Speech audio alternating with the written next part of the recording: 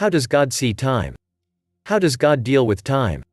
God has a clear understanding and relation with time, although he is big and all-powerful. People have the idea sometimes that God is out there away from the things that happen in time. It is critical to understand how God sees time and how he deals with it.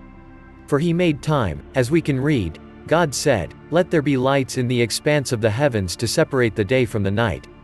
And let them be for signs and for seasons, and for days and years, and let them be lights in the expanse of the heavens to give light upon the earth." And it was so. Genesis chapter 1 verses 14 to 15. It's clear that God created time, although he is known as being the everlasting. Because he created time, it is sure that God has an understanding of time, although he is not limited by it. God is the master of times and seasons, for he changes times and seasons. Daniel chapter 2 verse 21. God sees time from above as a very little thing. We can even be tempted to say that he sees time only in this way, but it is not so, for God also understands the time and seasons looking from the perspective of a simple human being. Jesus reflected this process when he accepted to walk on earth. God, in the body of Christ, was trapped to live and walk following the seconds. Jesus grew following the simple steps of life from year 0 up to when he was 30, and he carried on his ministry during the remaining 3 years of his life here on earth. The man, Christ, followed the natural progression of time, waiting as each second was ticking. Jesus, after having to follow the natural progression of time, displayed the power that he had over time when he moved in the power of the Spirit to minister to different people who came to him. The miracle of the wine, John chapter 2, the healing of the man at the pool of Bethesda, John chapter 5, the feeding of the 5,000, John 6, and many other operations done by Jesus are acts that show how Christ could operate above the limitation of time.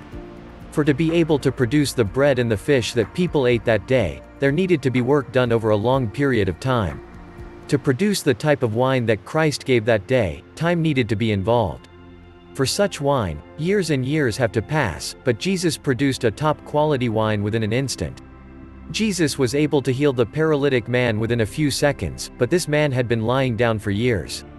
The same demonstration of power happened over and over again during the ministry of Jesus. It seems as though the things that required lots of time and energy to be done were being done within a very short time. Jesus was operating above the limitation of time, although he was living within time. He had a key that permitted him to operate above the time and season. God looks at time and respects the natural progression of time because he set it up in order, but he is not limited by it. And many times the Bible talks to us about men who, in cooperation with God, were able to command time to stand still, Job 10:12. There was day in their village when it was dark night in other parts of the land, Exod 10, and a king wanted God to turn time back about 30 minutes, Isaiah 38. Time was created by God, just like everything else, therefore, God has the authority to deal with it as it pleases him. The good thing about this is that as we access God to walk with him, he gives us the grace to look at time in the way he does, and therefore we can operating above the simple limitation of time. For there are so many laws above the law of time and season, and as we are moving to walk with the everlasting God, the Lord teaches us to operate as children of the everlasting God. God, Time and Choices. This is taken from the book, God, Time and Choices. Get the book on Amazon now. Link in the description. Like, share, and subscribe to our YouTube channel for more video like this.